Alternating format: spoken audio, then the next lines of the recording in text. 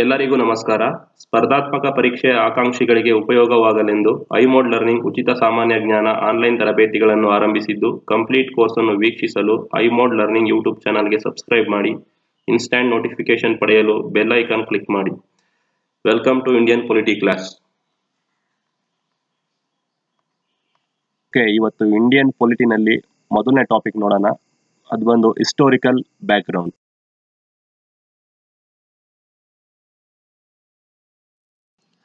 Friends, last ಕ್ಲಾಸಲ್ಲಿ Indian polity ಬಗ್ಗೆ ಅಂದರೆ ಯಾವ್ಯಾವ ಚಾಪ್ಟರ್ ಬರುತ್ತೆ, ಯಾವ್ಯಾವ ಕಾನ್ಸೆಪ್ಟ್ಸ್ ಬರುತ್ತೆ, ಯಾವ ಬುಕ್ ಓದಬೇಕು ಅಂತ ನಿಮಗೆ ಲೈಟಾಗಿ ಹೇಳ್ಕೊಟ್ಟಿದ್ದೆ.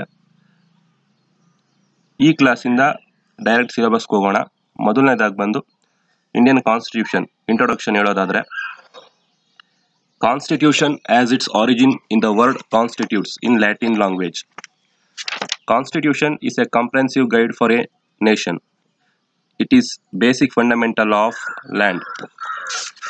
ಅಂತಂದ್ರೆ ಕಾನ್ಸ್ಟಿಟ್ಯೂಟ್ ಅಂತಂದ್ರೆ ಟು ಕೋಆರ್ಡಿನೇಟ್ ಅಂತ ಅರ್ಥ.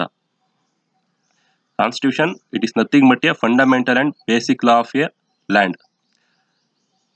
ಈ ಕಾನ್ಸ್ಟಿಟ್ಯೂಷನ್ ಪ್ರಕಾರನೇ ಸಿಸ್ಟಮ್ ಆಫ್ ಅಡ್ಮಿನಿಸ್ಟ್ರೇಷನ್ ಆಗಿರ್ಬೋದು, ಗವರ್ನಮೆಂಟ್ ಆಗಿರ್ಬೋದು ಶುಡ್ ರನ್. ಟೆಕ್ನಿಕಲ್ ಡೆಫಿನೇಷನ್ ಹೇಳೋದಾದ್ರೆ, ಅಕಾರ್ಡಿಂಗ್ ಟು ಗೆಟೆಲ್ ಅನ್ನೋ ಒಬ್ಬ ವ್ಯಕ್ತಿ ಪ್ರಕಾರ, constitution is A club of basic principles which determine the structure of the state. ಗೆಟೆಲ್ ಪ್ರಕಾರ ಇದೊಂದು club of basic principles means ಒಂದು ಸೆಟ್ ಆಫ್ ಬೇಸಿಕ್ ಪ್ರಿನ್ಸಿಪಲ್ಸ್. ಇದೇನ್ ಮಾಡುತ್ತೆ, ರಾಜ್ಯ ರಚನೆಯಲ್ಲಿ ಪ್ರಮುಖ ಪಾತ್ರ ನಿರ್ವಹಿಸುತ್ತೆ. According to Gettel, Constitution is a club of basic principles which determine the structure of the state.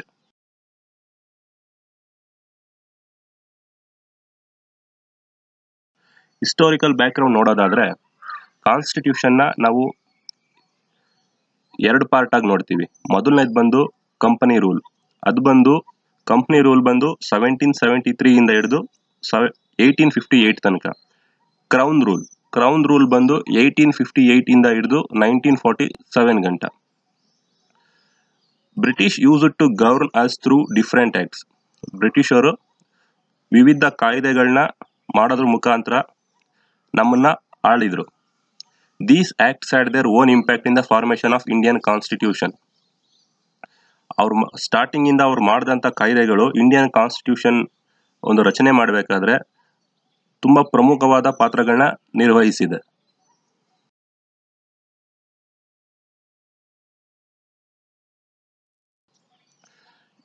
ಯಾವ್ಯಾವು ಆ ಆಕ್ಟ್ಸ್ ನೋಡೋಣ ಅಂತಂದ್ರೆ, ಮೊದಲನೇದು ಬಂದು ರೆಗ್ಯುಲೇಟಿಂಗ್ ಆಕ್ಟ್.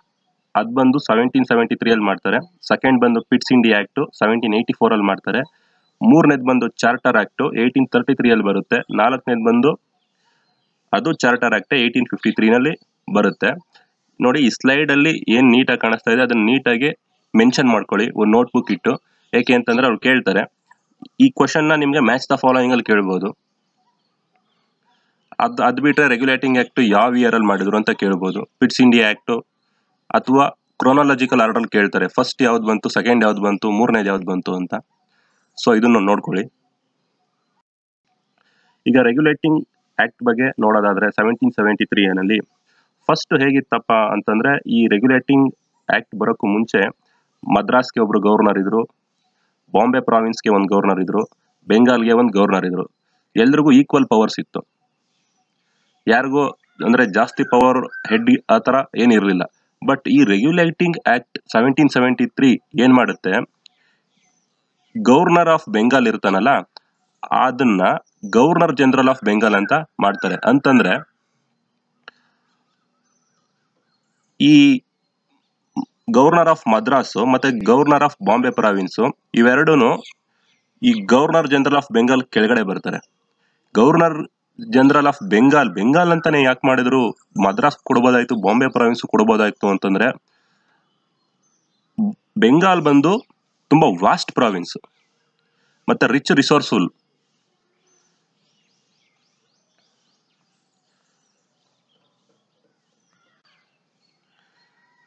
ಸೊ ಅದಕ್ಕೋಸ್ಕರ governor of ಬೆಂಗಾಲ್ನ governor general of Bengal ಅಂತ ಮಾಡ್ತಾರೆ. ಮೊದಲನೇ ಗವರ್ನರ್ ಜನರಲ್ ಆಫ್ ಬೆಂಗಾಲ್ ಬಂದು ಲಾರ್ಡ್ ವಾರನ್ ಹೇಸ್ಟಿಂಗ್ ಅಂತ. ಇದ್ರ ಜೊತೆಗೆ ಆ ಗವರ್ನರ್ ಜನರಲ್ ಆಫ್ ಬೆಂಗಾಲ್ಗೆ ಅಡ್ಮಿನಿಸ್ಟ್ರೇಟಿವ್ ನಲ್ಲಿ ಗೈಡ್ ಮಾಡೋದಕ್ಕೆ, ಹೆಲ್ಪ್ ಮಾಡೋದಕ್ಕೆ ಒಂದು ಕಾರ್ಯಕಾರಿ ಮಂಡಳಿ ಮೀನ್ಸ್ ಎಕ್ಸಿಕ್ಯೂಟಿವ್ ಕೌನ್ಸಿಲ್ ನ ಸೆಟ್ ಮಾಡ್ತಾರೆ. ಆ ಎಕ್ಸಿಕ್ಯೂಟಿವ್ ಕೌನ್ಸಿಲ್ ಅಲ್ಲಿ 4 ಮೆಂಬರ್ಸ್ ಇರ್ತಾರೆ. ಇವರು ಗವರ್ನರ್ ಜನರಲ್ ಆಫ್ ಬೆಂಗಾಲ್ಗೆ ಅಡ್ಮಿನಿಸ್ಟ್ರೇಷನ್ ಅಲ್ಲಿ ಹೆಲ್ಪ್ ಮಾಡ್ತಾರೆ, ಡಿಸಿಷನ್ ತಗೊಳ್ಳೋದ್ರಲ್ಲಿ ಹೆಲ್ಪ್ ಮಾಡ್ತಾರೆ, ಪಾಲಿಸಿ ಮೇಕಿಂಗ್ ಅಲ್ಲಿ ಹೆಲ್ಪ್ ಮಾಡ್ತಾರೆ. ನೆಕ್ಸ್ಟ್ ಬಂದು ಎರಡನೇ ಪಾಯಿಂಟ್ ಬಂದು ಈ ಗವರ್ನರ್ ಆಫ್ ಬಾಂಬೆ ಮತ್ತೆ ಮದ್ರಾಸ್ ಪ್ರೆಸಿಡೆನ್ಸೀಸ್ ನ ಇವ್ರಿಗೆ ಸಬಾರ್ಡಿನೇಟ್ ಮಾಡ್ತಾರೆ. Governor general of Bengal under ಅಲ್ಲಿ ಗವರ್ನರ್ ಆಫ್ ಮದ್ರಾಸ್ ಮತ್ತೆ ಗವರ್ನರ್ ಆಫ್ ಬಾಂಬೆ ಬರ್ತಾರೆ. ಮತ್ತೆ ಈ ರೆಗ್ಯುಲೇಟಿಂಗ್ ಆಕ್ಟ್ ಪ್ರಕಾರ ಸುಪ್ರೀಂ ಕೋರ್ಟ್ ನ ಕಲ್ಕತ್ತಾದಲ್ಲಿ ಎಸ್ಟಾಬ್ಲಿಷ್ ಮಾಡ್ತಾರೆ 1774ರಲ್ಲಿ. ಸುಪ್ರೀಂ ಕೋರ್ಟ್ ಎಸ್ಟಾಬ್ಲಿಷ್ ಆಗಿದ್ದು 1774 ಅಲ್ಲಿ ಅಕಾರ್ಡಿಂಗ್ ಟು ರೆಗ್ಯುಲೇಟಿಂಗ್ ಆಕ್ಟ್ 1773. ಇದಾದ್ಮೇಲೆ ಈ ಸುಪ್ರೀಂ ಕೋರ್ಟ್ ನ ಫಸ್ಟ್ ಚೀಫ್ ಜಸ್ಟಿಸ್ ಯಾರಪ್ಪ ಅಂತಂದ್ರೆ ಲಾರ್ಡ್ ಎಲಿಜಾ ಇಂಪೆ ಅಂತ. ಇನ್ನೊಂದು ಮುಖ್ಯವಾದ ಅಂಶ ಏನಂತಂದ್ರೆ servants of the East India company var prohibited from engaging in any trade R accepting ಬ್ರೈಬ್ಸ್ R presents. ಈ ಈಸ್ಟ್ ಇಂಡಿಯಾ ಕಂಪನಿಯ ಸರ್ವೆಂಟ್ಸ್ ಗಳಿರ್ತಾರಲ್ಲ, ಅವರು ಸ್ವಂತ ವ್ಯಾಪಾರ ವಹಿವಾಟುಗಳು ಏನು ಮಾಡುವಂಗಿಲ್ಲ.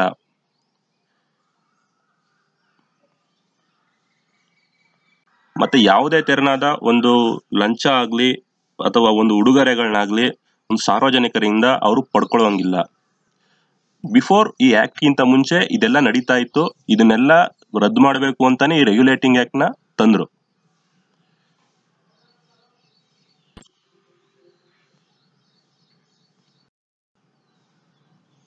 ಈಗ ಪಿಟ್ಸ್ ಇಂಡಿಯಾ ಆಕ್ಟ್ 1784 ನೋಡೋದಾದ್ರೆ ಇದನ್ನ ಆಕ್ಟ್ ಆಫ್ ಸೆಟಲ್ಮೆಂಟ್ ಅಂತಾನು ಕರೀತಾರೆ. ನಿಮಗೆ ಕ್ವಶನ್ ಬರ್ಬೋದು, which act is known as act of settlement in Indian history R constitution ಅಂತ ಕೇಳಿದ್ರೆ ಪಿಟ್ಸ್ ಇಂಡಿಯಾ ಆಕ್ಟ್ 1784. ಇದು ಸಹ ಒಂದು ಕ್ವಶನ್ ಆಗುತ್ತೆ. It established A system of dual government. First time company territories in India var called as British possessions in India. S, ಇಲ್ಲಿ dual government ಅನ್ನೋದೇನಂತಂದ್ರೆ, dual government ಅಂತಂದ್ರೆ board of control ಮತ್ತೆ board of directors ಅಂತ ಒಂದು 2 team ನ set ಮಾಡ್ತಾರೆ. Board of control ಬಂದು set ಮಾಡ್ತಾರೆ, ಅದರಲ್ಲೂ ಒಂದಷ್ಟು ಮೆಂಬರ್ಸ್ ಗಳಿರ್ತಾರೆ. ಅವ್ರು ಬಂದು ಪೊಲಿಟಿಕಲ್ ಅಫೇರ್ಸ್ಗಳನ್ನ ನೋಡ್ಕೋಬೇಕು. ಕೋರ್ಟ್ ಆಫ್ ಡೈರೆಕ್ಟರ್ಸ್ ಇನ್ನೊಂದು ಟೀಮ್ ಸೆಟ್ ಮಾಡ್ತಾರೆ, ಅದರಲ್ಲೂ ಒಂದಷ್ಟು ಜನ ಮೆಂಬರ್ಸ್ ಇರ್ತಾರೆ. ಅವ್ರು ಬಂದು ಫೈನಾನ್ಷಿಯಲ್ ಆಸ್ಪೆಕ್ಟ್ಸ್ ಗಳಿಗೆ ಗಮನ ಕೊಡಬೇಕು. ಈ ಬೋರ್ಡ್ ಆಫ್ ಕಂಟ್ರೋಲ್ ಮತ್ತೆ ಕೋರ್ಟ್ ಆಫ್ ಡೈರೆಕ್ಟರ್ಸ್ ಇವೆರಡು ಟೀಮ್ ನ ಮೆಂಬರ್ಸ್ಗಳು ಗವರ್ನರ್ ಜನರಲ್ ಆಫ್ ಬೆಂಗಾಲ್ಗೆ ಹೆಲ್ಪ್ ಮಾಡಬೇಕು. ಬೋರ್ಡ್ ಆಫ್ ಕಂಟ್ರೋಲ್ ಅವರು ಮೆಂಬರ್ಸ್ಗಳು ಹೇಗೆ ಹೆಲ್ಪ್ ಮಾಡ್ತಾರೆ ಗವರ್ನರ್ ಜನರಲ್ ಆಫ್ ಬೆಂಗಾಲ್ಗೆ ಅಂತಂದ್ರೆ ಪೊಲಿಟಿಕಲ್ ಅಫೇರ್ಸ್ ಗಳಲ್ಲಿ ಹೆಲ್ಪ್ ಮಾಡ್ತಾರೆ.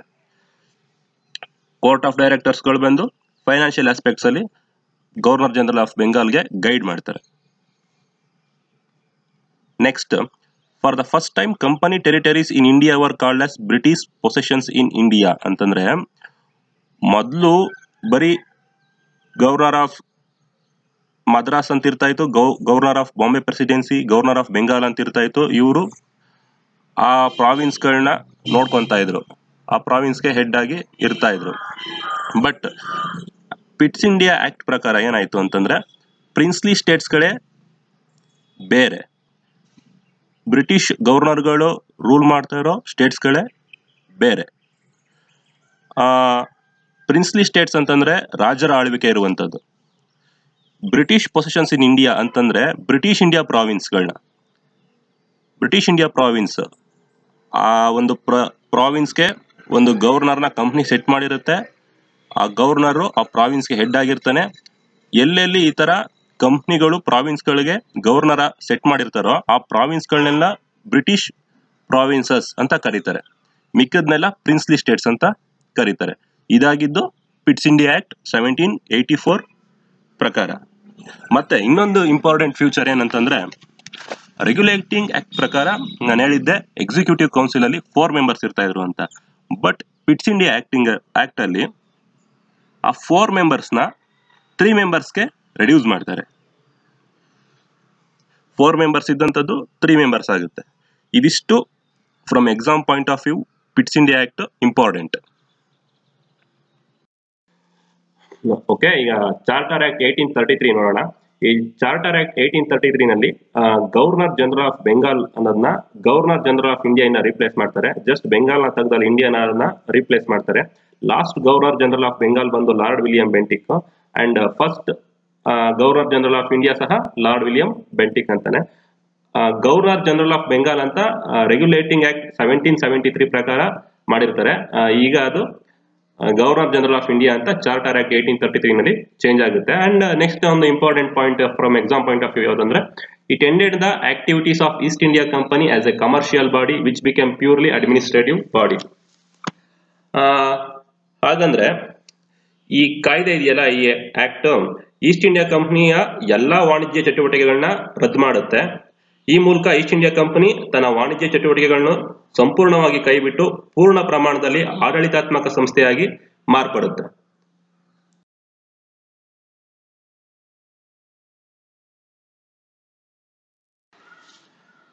ಚಾರ್ಟರ್ ಆಕ್ಟ್ 1853 ನೋಡೋದಾದ್ರೆ, it introduced an open competition for civil services.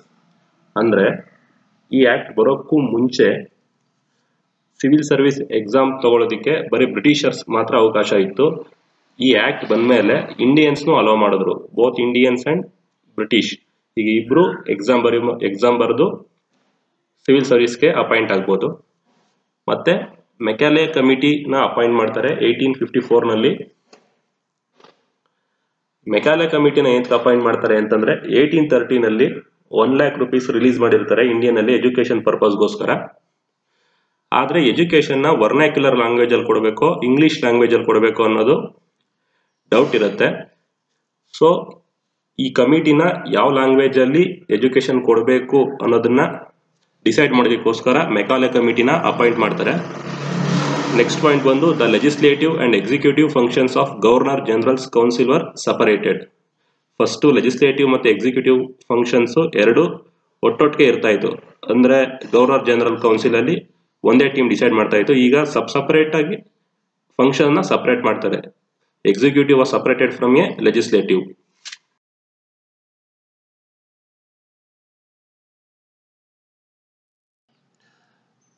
Acts under company rule. ಇದರಲ್ಲಿ ಯಾವ್ದು ಬರುತ್ತೆ ಅಂತಂದ್ರೆ, ಗವರ್ನಮೆಂಟ್ ಆಫ್ ಇಂಡಿಯಾ ಆಕ್ಟ್ 1858, ಎರಡನೇದು ಬಂದು ಇಂಡಿಯನ್ ಕೌನ್ಸಿಲ್ ಆಕ್ಟ್ ಅಥವಾ ಮಾರ್ಲೆ ಮಿಂಟೋ ರಿಫಾರ್ಮ್ಸ್ 1909, ಮೂರನೇದು ಬಂದು ಗವರ್ನಮೆಂಟ್ ಆಫ್ ಇಂಡಿಯಾ ಆಕ್ಟ್ ಅಥವಾ ಮಾಂಟೆಗ್ಯೂ ಚೆಲ್ಮ್ಫೋರ್ಡ್ಸ್ ರಿಫಾರ್ಮ್ಸ್ 1919. ನೆಕ್ಸ್ಟ್ ಬಂದು ಗವರ್ನಮೆಂಟ್ ಆಫ್ ಇಂಡಿಯಾ ಆಕ್ಟ್ 1935, ಇನ್ನೊಂದು ಬಂದು ಇಂಡಿಯನ್ ಇಂಡಿಪೆಂಡೆನ್ಸ್ ಆಕ್ಟ್ 1947. ಇದು ಲೆಫ್ಟ್ ಸೈಡ್ ಅಲ್ಲಿ ಇರುವಂತ ಆಕ್ಟ್ಗಳು, ರೈಟ್ ಸೈಡ್ ಅಲ್ಲಿ ಇರುವಂತ ಇಯರ್ಸ್ಗಳು. ನೀಟಾಗಿ ನೋಟ್ ಮಾಡಿ ಇಟ್ಕೊಳ್ಳಿ. ಮ್ಯಾಚ್ ದ ಫಾಲೋಯಿಂಗು ಬರುತ್ತೆ. ನೆಕ್ಸ್ಟ್ ಬಂದು ನಿಮಗೆ ಸೆಂಟೆನ್ಸ್ ಅಲ್ಲಿ ಕೇಳ್ತಾರೆ, ಅಸರ್ಷನ್ ಅಥವಾ ರೀಸನ್ಸ್ ಅಲ್ಲೂ ಕೇಳ್ತಾರೆ ಇವನ್ನೆಲ್ಲ. ಇದಾದ್ಮೇಲೆ ಸ್ಟೇಟ್ಮೆಂಟ್ ವೈಸ್ ಕ್ವಶನ್ಸ್ ಅಲ್ಲೂ ಕೇಳ್ತಾರೆ. ಈಗ ಇದನ್ನು ಒಂದೊಂದೇ ನೀಟಾಗಿ ಡಿಸ್ಕಷನ್ ಮಾಡೋಣ. ಗವರ್ನಮೆಂಟ್ ಆಫ್ ಇಂಡಿಯಾ ಆಕ್ಟ್ 1858 ಇದ್ರ ಬಗ್ಗೆ ಹೇಳೋದಾದ್ರೆ, this act ended the rule of East India company and transferred the power of the government to British crown.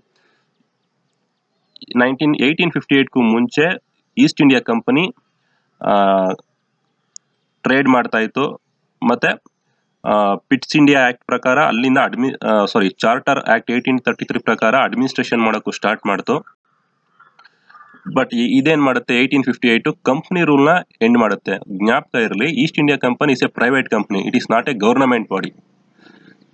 ಈಗ ಬ್ರಿಟನ್ ಅಲ್ಲಿದ್ದಂತ ಸರ್ಕಾರ ಏನ್ ಮಾಡುತ್ತೆ, ಈಸ್ಟ್ ಇಂಡಿಯಾ ಕಂಪನಿನ ರದ್ದು ಮಾಡುತ್ತೆ, ತಾನೇ ಡೈರೆಕ್ಟ್ ಅಡ್ಮಿನಿಸ್ಟ್ರೇಷನ್ ಕೊಡೋದಕ್ಕೆ ಸ್ಟಾರ್ಟ್ ಮಾಡುತ್ತೆ.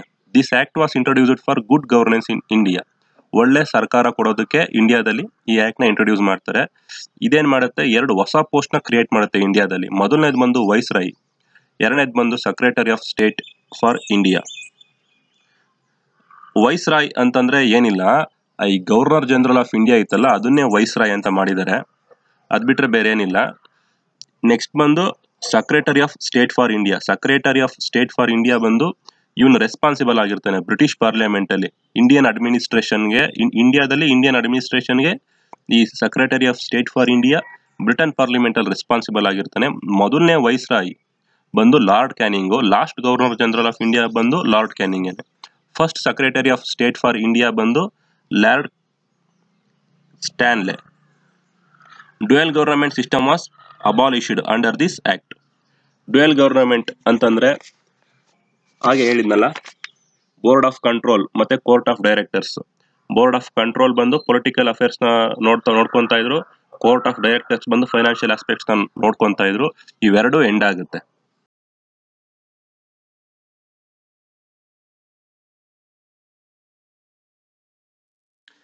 ಇಂಡಿಯನ್ ಕೌನ್ಸಿಲ್ ಆಕ್ಟ್ ಅಥವಾ ಮಾರ್ಲೆ ಮಿಂಟೋ ರಿಫಾರ್ಮ್ಸ್ 1909 ಇದು ನೋಡೋದಾದ್ರೆ 1909 ಅಲ್ಲಿ secretary of state for India ಮಾರ್ಲೆ ಇರ್ತಾರೆ, ವೈಸ್ರಾಯ್ ಬಂದು ಮಿಂಟೋ ಇರ್ತಾರೆ. ಸೊ ಈ ಆಕ್ಟ್ಗೆ ಮಾರ್ಲೆ ಮಿಂಟೋ ಆಕ್ಟ್ ಅಂತ ಕರಿತೀವಿ ಅಥವಾ ಮಾರ್ಲೆ ಮಿಂಟೋ ರಿಫಾರ್ಮ್ಸ್ ಅಂತ ಕರಿತೀವಿ. ಈ ಆಕ್ಟ್ ಏನ್ ಮಾಡುತ್ತೆ ಅಂತಂದ್ರೆ central legislative ಅಸೆಂಬ್ಲಿನಲ್ಲಿ number of members ನ ಇನ್ಕ್ರೀಸ್ ಮಾಡುತ್ತೆ. 16 ಇರುತ್ತೆ ಮೊದಲು, ಇದನ್ನ 60 ಇನ್ಕ್ರೀಸ್ ಮಾಡುತ್ತೆ. ಮತ್ತೆ ಪ್ರಾವಿನ್ಷಿಯಲ್ ಲೆಜಿಸ್ಲೇಟಿವ್ ಅಸೆಂಬ್ಲಿಯೂ ಸಹ ಈ ನಂಬರ್ನ ಇನ್ಕ್ರೀಸ್ ಮಾಡುತ್ತೆ. ಪ್ರಾವಿನ್ಷಿಯಲ್ ಲೆಜಿಸ್ಲೇಟಿವ್ ಅಸೆಂಬ್ಲಿನಲ್ಲಿ ಡೇಟಾ ಅವೈಲೇಬಲ್ ಇಲ್ಲ, ಅಂದ್ರೆ ಡಿಪೆಂಡ್ ಅಪಾನ್ ಸೈಜ್. ಅಂತಂದ್ರೆ ಈಗ ಬೆಂಗಾಲ್ ಅಲ್ಲಿ ಅದು ವ್ಯಾಸ್ಟ್ ಆಗಿರೋದ್ರಿಂದ ಅದಕ್ಕೆ ಸಪ್ರೇಟ್ ಇನ್ಕ್ರೀಸ್ ಮಾಡ್ತಾರೆ. ಮತ್ತೆ ಸಣ್ಣ ಪುಟ್ಟ ಸ್ಟೇಟ್ಗಳಿಗೆ ಸಣ್ಣ ಪುಟ್ಟ ಸ್ಟೇಟ್ಗಳಿಗೂ ಸಹ ಇನ್ಕ್ರೀಸ್ ಮಾಡ್ತಾರೆ. ಬಟ್ ಅಲ್ಲಿ ಲಾರ್ಜ್ ಇರೋದ್ರಿಂದ ಸ್ವಲ್ಪ ಜಾಸ್ತಿ ಇನ್ಕ್ರೀಸ್ ಮಾಡ್ತಾರೆ, ಇದು ಕಡಿಮೆ ಇರೋದ್ರಿಂದ ಕಡಿಮೆ ಇನ್ಕ್ರೀಸ್ ಮಾಡ್ತಾರೆ. ಮತ್ತೆ ಇನ್ನೊಂದೇನಂತಂದ್ರೆ ಈ ಆಕ್ಟ್ ಇಂಡಿಯನ್ಸ್ ಸಹ ಮೆಂಬರ್ ಆಗ್ಬೋದು ಎಕ್ಸಿಕ್ಯೂಟಿವ್ ಕೌನ್ಸಿಲ್ ಅಲ್ಲಿ. ಫಸ್ಟ್ ಈ ಅವಕಾಶ ಇರಲಿಲ್ಲ. ಈ ಆಕ್ಟ್ ಮುಖಾಂತರ ಇಂಡಿಯನ್ಸ್ ಸಹ ಎಕ್ಸಿಕ್ಯೂಟಿವ್ ಕೌನ್ಸಿಲ್ ಅಲ್ಲಿ ಮೆಂಬರ್ಸ್ ಆಗ್ಬೋದು, ಅದಕ್ಕೆ ಒಂದು ಪ್ರಾವಿಷನ್ ಕೊಡುತ್ತೆ. ಸೊ ಈ ಆಕ್ಟ್ ಮುಖಾಂತರ ಇದು ಸಾಧ್ಯ ಆಗುತ್ತೆ. So first Indian member of executive council ಬಂದು ಸತ್ಯೇಂದ್ರ ಪ್ರಸಾದ್ ಸಿನ್ಹಾ. ಈ ಸತ್ಯೇಂದ್ರ ಪ್ರಸಾದ್ ಸಿನ್ಹಾ ಕೆಲವು ಬುಕ್ಸ್ ಗಳಲ್ಲಿ ಸತ್ಯೇಂದ್ರ ನಾಥ್ ಸಿನ್ಹಾ ಅಂತಾನು ಇದೆ. So both are correct. Satyendra Prasad Sinha ಆದ್ರೂ ಆಗಿರ್ಬೋದು, ಸತ್ಯೇಂದ್ರನಾಥ್ ಸಿನ್ಹಾ ಆದ್ರೂ ಆಗಿರ್ಬೋದು. ಮತ್ತೆ ಈ ಆಕ್ಟ್ ಏನ್ ಮಾಡುತ್ತೆ, ಮುಸ್ಲಿಮ್ಸ್ಗೆ ಸಪರೇಟ್ ಎಲೆಕ್ಟೋರೇಟ್ ಕೊಡುತ್ತೆ. ಅಂತಂದ್ರೆ ಈಗ ಎಲ್ಲಾ ಕಾನ್ಸ್ಟಿಟ್ಯೂಯನ್ಸ್ಗಳಲ್ಲಿ ಅಂದ್ರೆ ಕ್ಷೇತ್ರಗಳಲ್ಲಿ ಈಗ ಎಲ್ಲಿ ಸಪರೇಟ್ ಎಲೆಕ್ಟೋರೇಟ್ ಯಾವ್ಯಾವ ಕ್ಷೇತ್ರಗಳು ಕೊಟ್ಟಿರುತ್ತೋ ಸಪರೇಟ್ ಎಲೆಕ್ಟೋರೇಟ್ ಕೊಟ್ಟಿರುವಂತಹ ಕ್ಷೇತ್ರಗಳಿಗೆ ಬರೀ ಮುಸ್ಲಿಂ ಅಭ್ಯರ್ಥಿಗಳು ಮಾತ್ರ ಕಂಟೆಸ್ಟ್ ಮಾಡಬೇಕು, ಮತ್ತೆ ಮುಸ್ಲಿಂ ಮತದಾರಗಳು ಮಾತ್ರ ವೋಟ್ ಮಾಡಬೇಕು. ಬೇರೆ ಯಾವ ಧರ್ಮದ ಮತದಾರರು ವೋಟ್ ಮಾಡುವಂಗಿಲ್ಲ. ಸೊ ಇದನ್ನ ಮಾಡಿದವನು ಮಿಂಟೋ ಆಗಿರೋದ್ರಿಂದ ಮಿಂಟೋನ ಬಂದು ಫಾದರ್ ಆಫ್ ಕಮ್ಯುನಲ್ ರೆಪ್ರೆಸೆಂಟೇಷನ್ ಅಂತ ಕರಿತೀವಿ. ಈ ಮುಸ್ಲಿಮ್ಸ್ಗೆ ಸಪರೇಟ್ ಎಲೆಕ್ಟೋರೇಟ್ ಕೊಟ್ಟಿದ್ದು 1947 ಅಲ್ಲಿ ಕಂಟ್ರಿ ಇಂಡಿಯಾ ಮತ್ತೆ ಪಾಕಿಸ್ತಾನ ಆಗಿ ಡಿವೈಡ್ ಆಗೋಕ್ಕೆ ಒಂದು ರೀಸನ್ ಆಗುತ್ತೆ. ಫಸ್ಟ್ ಪಾರ್ಟಿಷನ್ ಆಫ್ ಬೆಂಗಾಲ್ ಒಂದು ರೀಸನ್ ಆಗುತ್ತೆ. ನೆಕ್ಸ್ಟ್ ಮೇನ್ ರೀಸನ್ ಬಂದು ಇದು.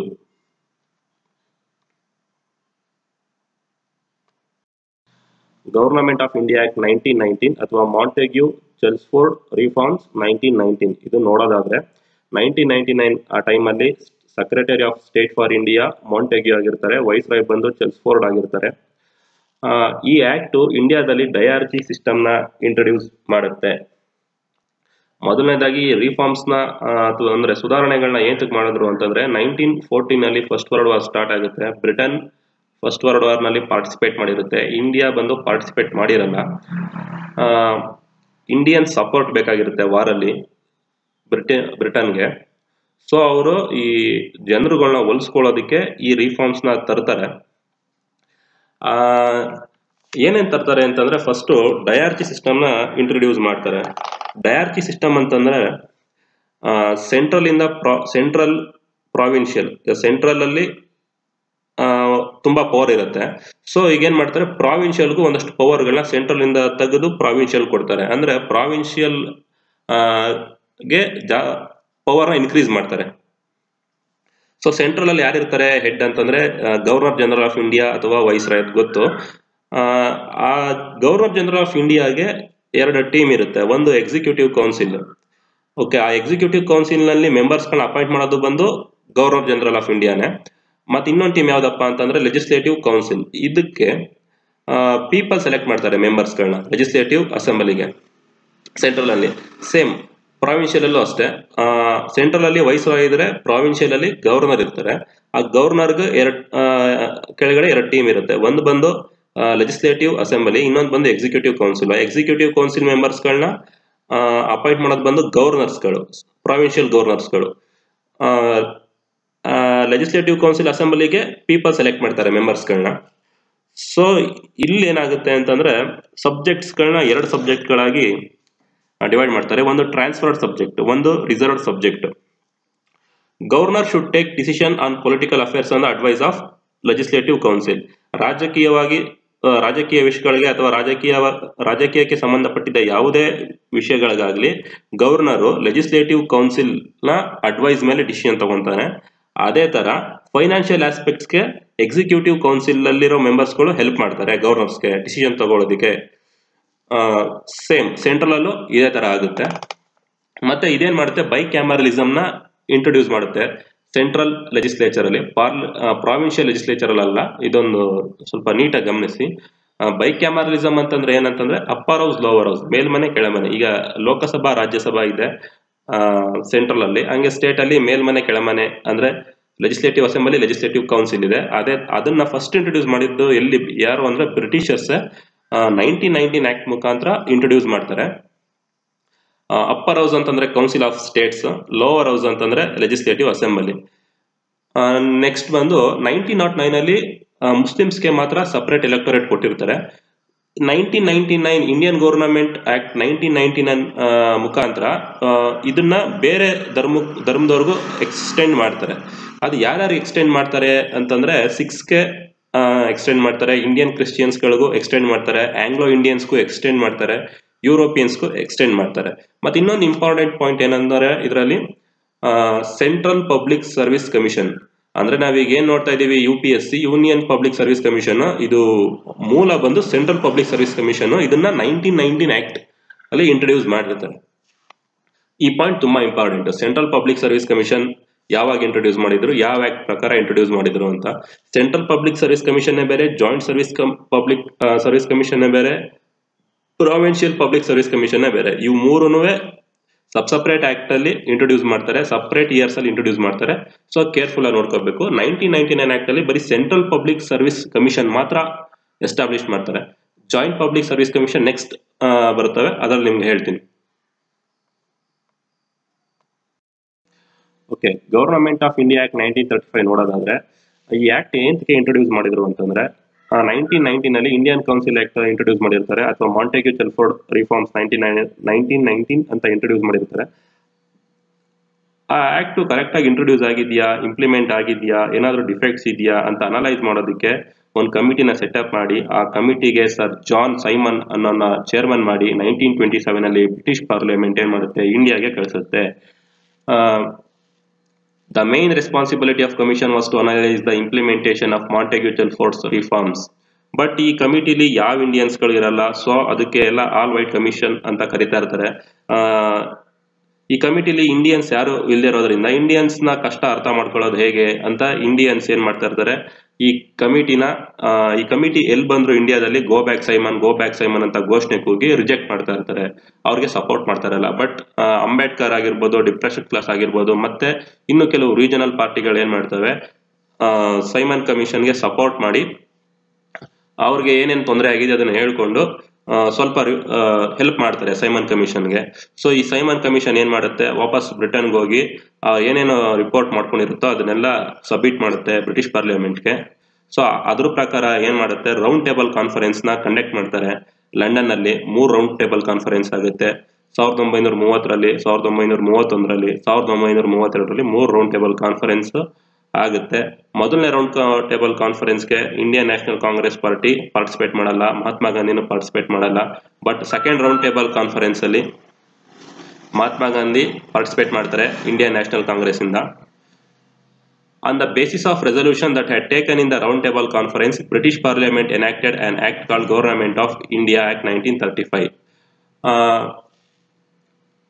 On the basis of resolution, ಇಲ್ಲಿ ಏನ್ ರೌಂಡ್ ಟೇಬಲ್ ಕಾನ್ಫರೆನ್ಸ್ ಅಲ್ಲಿ ಏನೇನ್ ಡಿಸ್ಕಷನ್ ಮಾಡಿ ಏನೇನ್ ನಿರ್ಣಯಗಳು ಕೈಗೊಂಡಿರ್ತಾರೋ ಅದ್ರ ಮೇಲೆ Britain parliament government of India act 1935 ನ ಪಾಸ್ ಮಾಡುತ್ತೆ. 1935 ಪಾಸ್ ಮಾಡಿದೇನಾಗುತ್ತೆ, 1937 ಅಲ್ಲಿ ಎಕ್ಸಿಸ್ಟೆನ್ಸ್ ಬರುತ್ತೆ. ಈ ಆಕ್ಟ್ ಅಲ್ಲಿ 321 ಸೆಕ್ಷನ್ಸ್ ಇರ್ತವೆ, 10 ಶೆಡ್ಯೂಲ್ಸ್ ಗಳಿರ್ತವೆ. ನಾವು ಈಗ ಇವತ್ತಿನ ದಿನ ಏನ್ ನೋಡ್ತಾ ಇದೀವಿ ಕಾನ್ಸ್ಟಿಟ್ಯೂಷನ್, ಇದಕ್ಕೆ 66% ನಾವು ಆ 1935 ಇಂಡಿಯನ್ ಆಕ್ಟ್ ಇಂದಾನೆ ತಗೊಂಡಿರೋದ್ರಿಂದ ಇದನ್ನ ನಾವು blue print of Indian constitution ಅಂತ ಕರಿತೇವೆ. ಓಕೆ, ಈ ಸ್ಲೈಡ್ ಬಂದು ಮತ್ತೆ ಇದೆ government of India act 1935, previous slide continuation ಇದು. ಮತ್ತೆ ಈ act all India federation system ನ ಇಂಟ್ರೊಡ್ಯೂಸ್ ಮಾಡುತ್ತೆ ಇಂಡಿಯಾದಲ್ಲಿ. ಮತ್ತೆ 3 ಲಿಸ್ಟ್ ಸಹ ಇಂಟ್ರೊಡ್ಯೂಸ್ ಮಾಡುತ್ತೆ. 3 ಲಿಸ್ಟ್ ಏನಂತಂದ್ರೆ federal list, provincial list, concurrent list ಅಂತ. It abolished the ಡಯಾರ್ಚಿ system. It introduced A ಬೈಕ್ಯಾಮರಲಿಸಮ್ in 6 provinces: Assam, Bengal, Bihar, Bombay, Madras, United provinces ಅಂತ.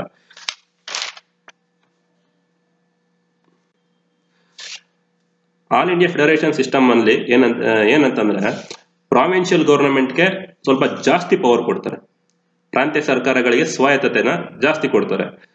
ಸೊ ಈ 3 ಲಿಸ್ಟ್ ಏನಂತ ಫೆಡರಲ್ ಲಿಸ್ಟ್ ಇದೆ, ಪ್ರಾವಿನ್ಷಿಯಲ್ ಲಿಸ್ಟ್ ಇದೆ, ಕನ್ಕರೆಂಟ್ ಲಿಸ್ಟ್ ಇದೆ.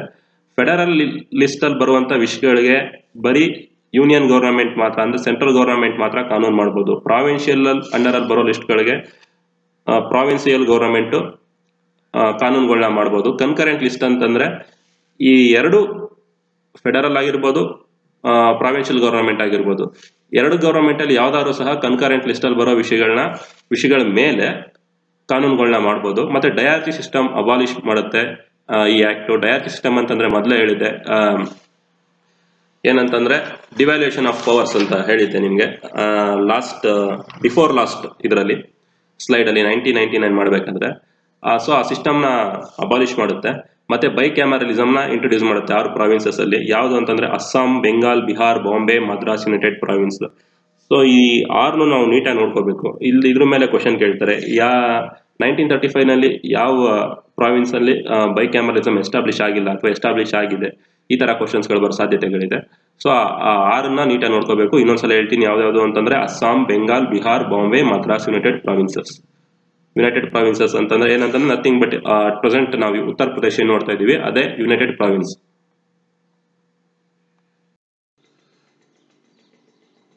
Provision of separate electorate was extended to depressed classes of the societies. Established RBI, Reserve Bank of India, 1935 Act ಮುಖಾಂತರ establish ಆಗುತ್ತೆ. This act provided for provincial public service commission and joint public service commission. ಮೊದಲು central public service commission ಇತ್ತು 1919 act ಪ್ರಕಾರ. But ಈ act ಏನ್ ಮಾಡುತ್ತೆ, ಪ್ರಾವಿನ್ಸಸ್ಗಳಲ್ಲೂ ಸಹ public service commission establish ಮಾಡುತ್ತೆ, ಮತ್ತೆ joint public service commission establish ಮಾಡುತ್ತೆ. ಇಲ್ಲಿ ಇಂಪಾರ್ಟೆಂಟ್ ಕ್ವಶನ್ ಅಂತಂದ್ರೆ ಸೆಂಟ್ರಲ್ ಪಬ್ಲಿಕ್ ಸರ್ವಿಸ್ ಕಮಿಷನ್ ಯಾವ ಆಕ್ಟ್ ಇಂದ ಮುಖಾಂತರ ಮಾಡಿದ್ರು, ಜಾಯಿಂಟ್ ಪಬ್ಲಿಕ್ ಸರ್ವಿಸ್ ಕಮಿಷನ್ ಯಾವ ಆಕ್ಟ್ ಮುಖಾಂತರ ಮಾಡಿದ್ರು, ಪ್ರಾವಿನ್ಷಿಯಲ್ ಪಬ್ಲಿಕ್ ಸರ್ವಿಸ್ ಕಮಿಷನ್ ಯಾವ ಆಕ್ಟ್ ಮುಖಾಂತರ ಮಾಡಿದ್ರು ಅಂತ. This act provided for establishment of federal court which was set up in 1937. ಈ ಆಕ್ಟ್ ಮುಖಾಂತರ ಒಂದು ಫೆಡರಲ್ ಕೋರ್ಟ್ ನು ಸಹ ಸೆಟ್ ಅಪ್ ಮಾಡ್ತೀವಿ 1937 ನಲ್ಲಿ. ಓಕೆ, ಇಂಡಿಯನ್ ಇಂಡಿಪೆಂಡೆನ್ಸ್ ಆಕ್ಟ್ 1947 ನೋಡೋದಾದ್ರೆ ಫಸ್ಟ್ ಪಾಯಿಂಟ್ ಬಂದು this act ended the British sovereignty in India. ಈ ಆಕ್ಟ್ ಭಾರತದಲ್ಲಿ ಬ್ರಿಟಿಷ್ ಸಾರ್ವಭೌಮತ್ವನ ಕೊನೆಗಾಣಿಸುತ್ತೆ. ಸಾವರ್ನಿಟಿ ಅಂತಂದ್ರೆ free from all external force ಅಂತ. ಕನ್ನಡದಲ್ಲಿ ಹೇಳೋದಾದ್ರೆ ರಾಷ್ಟ್ರವು ಆಂತರಿಕವಾಗಿ ಸರ್ವೋಚ್ಚ ಅಧಿಕಾರವನ್ನು ಅಂದ್ರೆ ಕಂಪ್ಲೀಟ್ ಪವರ್ ಮತ್ತು ಬಾಹ್ಯವಾಗಿ ಅನ್ಯ ರಾಷ್ಟ್ರಗಳಿಂದ ಸಂಪೂರ್ಣವಾದ ಸ್ವಾತಂತ್ರ್ಯವನ್ನು ಪಡೆದಿದೆ ಎಂದರ್ಥ. ಬಾಹ್ಯವಾಗಿ ಅಂದ್ರೆ ಎಕ್ಸ್ಟರ್ನಲ್ ಆಗಿ ಯಾವುದೇ ಕಂಟ್ರಿಯಿಂದ ರೂಲ್ ಮಾಡಿಸ್ಕೊಂತ ಇಲ್ಲ, ಫ್ರೀ ಆಗಿದೆ, ಫ್ರೀ ಫ್ರಮ್ ಎಕ್ಸ್ಟರ್ನಲ್ ಫೋರ್ಸ್ ಅಂತ ಅಷ್ಟೇ. ಸೆಕೆಂಡ್ ಪಾಯಿಂಟ್ ನೋಡೋದಾದ್ರೆ the act provided for partition of India into dominion of India and dominion of Pakistan ಅಂತ. ಅಂದ್ರೆ ಇಂಡಿಯಾ ಕಂಟ್ರಿನ ಇಂಡಿಯಾ ಅಂಡ್ ಪಾಕಿಸ್ತಾನ ಆಗಿ ಇಂಡಿಯನ್ ಇಂಡಿಪೆಂಡೆನ್ಸ್ ಆಕ್ಟ್ 1947 ಮುಖಾಂತರ ಡಿವೈಡ್ ಮಾಡಾಗುತ್ತೆ. ನೆಕ್ಸ್ಟ್ ಪಾಯಿಂಟ್ ಬಂದು the post of viceroy and SSI var abolished ಅಂತಂದ್ರೆ ಈ Indian act 1858 ಪ್ರಕಾರ create ಆಗಿರತಕ್ಕಂಥ viceroy ಮತ್ತೆ SSI ಪೋಸ್ಟ್ ಅಂದ್ರೆ secretary of state for India post, ಇವೆರಡು ಪೋಸ್ಟ್ ಸಹ ಅಬಾಲಿಷ್ ಮಾಡ್ತಾರೆ. It granted freedom to princely States either to join dominion of India R to dominion of Pakistan. ಈ ರಾಜರು ಆಡಳಿತ ನಡೆಸ್ತಾ ಇರುವಂತಹ ಪ್ರಾಂತ್ಯಗಳಿಗೆ ಅವ್ರಿಗೆ ಫ್ರೀಡಮ್ ಕೊಡ್ತಾರೆ. ಐದರ್ ಅವರು ಪಾಕಿಸ್ತಾನ ಆದ್ರೂ ಜಾಯ್ನ್ ಆಗ್ಬೋದು, ಇಂಡಿಯಾ ಆದ್ರೂ ಜಾಯ್ನ್ ಆಗ್ಬೋದು, ಅದು ಅವ್ರ ಇಚ್ಛೆಗೆ ಬಿಟ್ಟಿದ್ದು. ಅದಕ್ಕೆ ಆ ಡಿಸಿಷನ್ ತಗೊಳ್ಳೋದು ಅವ್ರಿಗೆ ಬಿಡ್ತಾರೆ, ಯಾರು ಫೋರ್ಸ್ ಏನ್ ಮಾಡಲ್ಲ. ಲಾಸ್ಟ್ ಪಾಯಿಂಟ್ ಬಂದು the act directed 2 nations to follow 1935 act until the new constitution is framed. 1946 November ಇಂದ ಕಾನ್ಸ್ಟಿಟ್ಯೂಷನ್ ಬರೆಯೋದಕ್ಕೆ ಸ್ಟಾರ್ಟ್ ಮಾಡ್ತಾರೆ. ಕಾನ್ಸ್ಟಿಟ್ಯೂಷನ್ ಫ್ರೇಮ್ ಆಗೋ ತನಕ 1935 ಟೆಂಪ್ರವರಿ ಕಾನ್ಸ್ಟಿಟ್ಯೂಷನ್ ಆಗಿ ಆಕ್ಟ್ ಆಗ್ತಾ ಇರುತ್ತೆ. ಈ ಆಕ್ಟ್ 1947 ಆಕ್ಟ್ ಏನ್ ಮಾಡುತ್ತೆ, ಕಾನ್ಸ್ಟಿಟ್ಯೂಷನ್ ಕಂಪ್ಲೀಟ್ ಆಗಿ ಬರೆಯೋ ತನಕ 1935ನೇ ಆಕ್ಟ್ ನ ಫಾಲೋ ಮಾಡಬೇಕು ಅಂತ ಹೇಳುತ್ತೆ. ಇದಿಷ್ಟೇ. ಓಕೆ, ಇವಾಗ ನಾವು ಫಸ್ಟ್ ಸ್ಲೈಡ್ ಇಂದ ಏನ್ ನೋಡ್ತಾ ಬಂದ್ವಿ, ಅದು ಬ್ರೀಫ್ ಆಗಿ ಸ್ವಲ್ಪ ಅದ್ರಲ್ಲಿ ಯಾವ್ದು ತುಂಬಾ ಇಂಪಾರ್ಟೆಂಟ್ ಅಂತ ಹೇಳೋದಾದ್ರೆ, first governor general of Bengal ಯಾರಂತಂದ್ರೆ lord Warren Hastings. ಇದು important point. First governor general of India ಬಂದು lord William ಬೆಂಟಿಕೋ. First viceroy of India ಬಂದು lord ಕ್ಯಾನಿಂಗೋ. First secretary of state for India ಬಂದು lord ಸ್ಟ್ಯಾನ್ಲೆ. Father of communal representation ಯಾರನ್ನ ಕರಿತೀವಿ ಅಂತಂದ್ರೆ lord Minto ಅನ್ನೋರ್ನ ಕರಿತೀವಿ. First Indian to become member in executive council under ಮಾರ್ಲೆ Minto act 1909 was Satyendra Prasad Sinha. ಇವಿಷ್ಟು ತುಂಬಾ important. ಇದೊಂದು ಸ್ವಲ್ಪ ನೋಟ್ ಮಾಡಿ ಇಟ್ಕೊಂಡು ಅವಾಗ ರಿವೈಸ್ ಮಾಡಿ.